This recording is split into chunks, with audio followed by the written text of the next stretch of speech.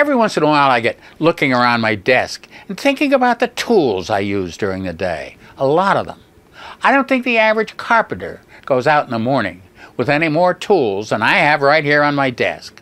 Mine are smaller, of course. I always have elastic bands all over the place. Elastic bands are one of the greatest tools of modern times, right up there with the hammer and the screwdriver. Scotch tape. I don't know how we started calling this Scotch tape. No Irish tape I know of. It was invented by a man named Richard Drew in 1930. So why don't we call it Drew tape? Scotch tape is a great minor invention, though. A little bottle of bourbon. Anyone seeing this on my desk would think I drink all day, but this bottle has been in here for years and I've never opened it. A staple remover, one of the great inventions of modern times. Better than staples, I think.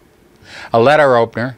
Don't use this much anymore because Susie opens all my mail before I get at it. A mirror. I don't know why I have a mirror. I don't look at myself that often, but the mirror is always right here if I want to see what I look like. The most intrusive thing on my desk is this telephone. Look at that big ugly thing, and I can't do without it. I got a lot of calls I don't want, and I wish the telephone had a different sound when it was someone that you didn't want to talk to.